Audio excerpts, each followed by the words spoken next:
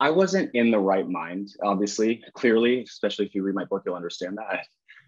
But I'm so glad that that's not something that I legally was able to talk about, because I would have, it would have come from a place of just sadness. And also I, I now am at a point in my life where I'm able to just completely like realize my love for Jeff, and like really just like understand that, you know, when you go through something like that, you're not the only person that's hurting. Yeah. And so now having communication again, and just so thankful that now I'm able to, you know, be an adult about it and realize how things really were.